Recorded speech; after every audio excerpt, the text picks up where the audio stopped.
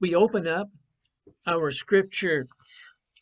We're finding the 11th chapter of Paul's letter to the Hebrews. It'll be verse 1 to 3 and then 8 to 16. We have the chance to look again at Paul's classic definition of faith. Now, faith is the assurance of things hoped for, the conviction of things not seen. Indeed, by faith our ancestors received approval. By faith we understand that the worlds were prepared by the word of God, so that what is seen was made from things that are not visible. We move down to verse 8. By faith Abraham obeyed when he was called to set out for a place that he was to receive as an inheritance. And he set out not knowing where he was going. By faith he stayed for a time in the land he had been promised, as in a foreign land, living in tents, as did Isaac and Jacob, who were heirs with him of the same promise. For he looked forward to the city that has foundations, whose architect and builder is God. By faith he received power of procreation even though he was too old, and Sarah herself was barren, because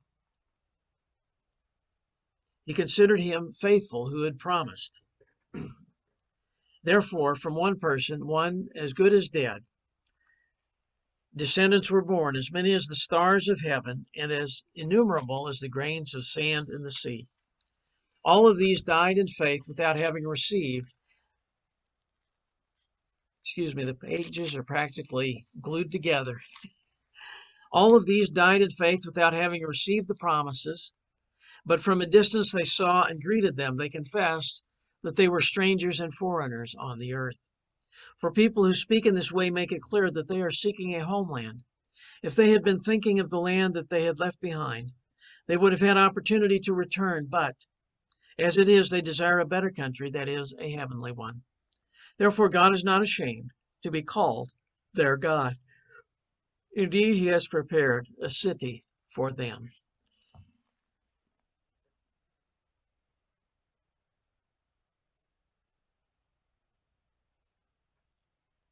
Faith is the assurance of things hoped for, the conviction of things not seen.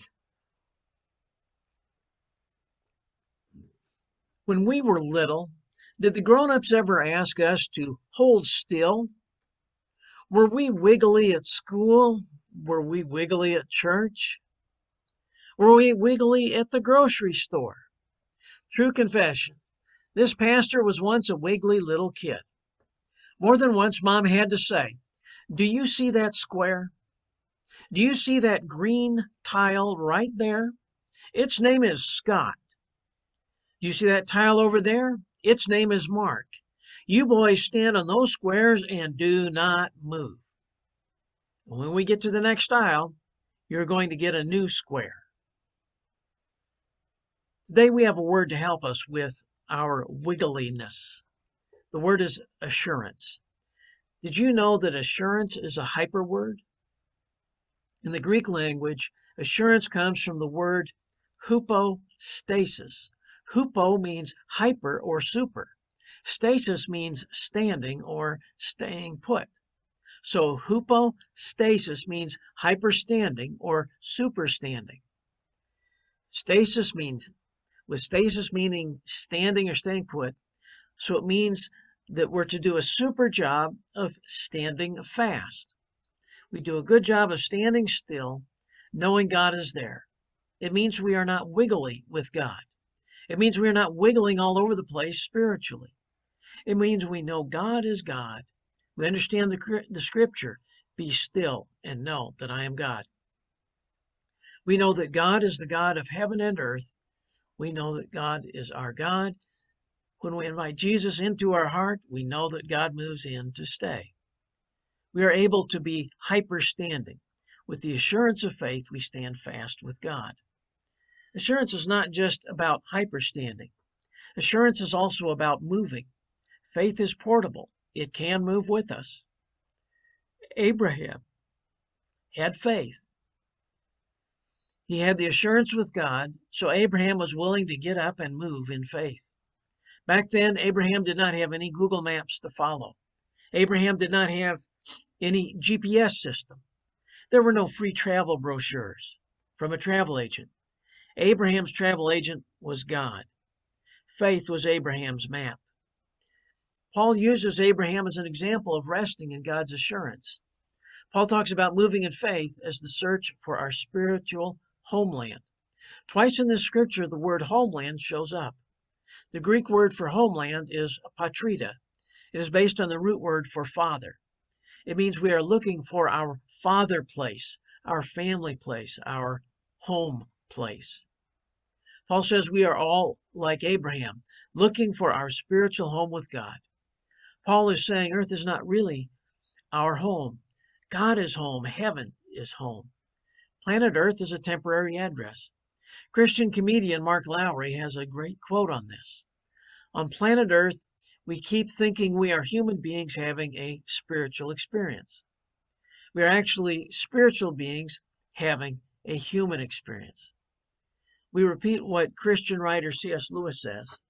If I find in myself a desire which no experience in this world can satisfy, the most probable explanation is that I was made for another world.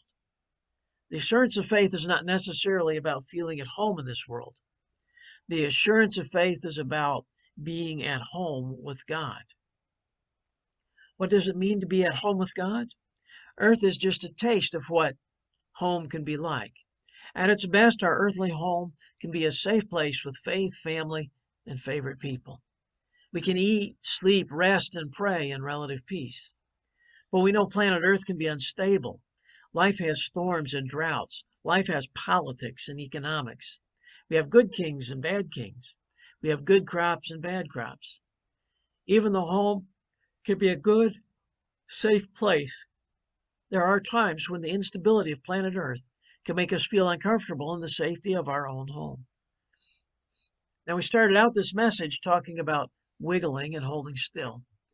This leads to the story of preaching professor, Reverend Dr. Fred Craddock, who preached in Oklahoma and Tennessee. In the middle of his career, he was forced to hold still. He had come down with Guillain-Barré. That's the same disease that slowed down Father Michael Joncas, who wrote On Eagle's Wings. You know, he will raise you up on eagle's wings. That pastor. Same disease. And so at any rate, there lies Reverend Dr. Fred Craddock in his hospital bed. The disease has taken him to the place where he cannot wiggle. He cannot walk. He cannot pick up a spoon to eat his dinner. It's bedtime. The nurse comes in and puts his bed rails up on high. What are you doing that for? Fred asks. You know I can't walk. Of course, the nurse knows Fred cannot walk. His disease causes paralysis. The nurse says, yes, but you might move. For Fred, he had never heard of Guillain-Barré before in his life. He was worried he might not get better. This was not the nurse's first case. She knows that most people with Guillain-Barré do get better. They start the wiggling. They start the moving again. What's the difference between the preacher and the nurse? The nurse has the assurance of the unseen possibility that Fred will get up and walk again someday. Because Fred was a rookie at Guillain-Barré, he did not have the assurance yet. Just like Fred, this is our first walk through life. Planet Earth tries to fool us into giving up hope and to quit trying. But we have a great physician who can see our chart and who knows we can walk with the Lord. We can find a way home with him. Amen.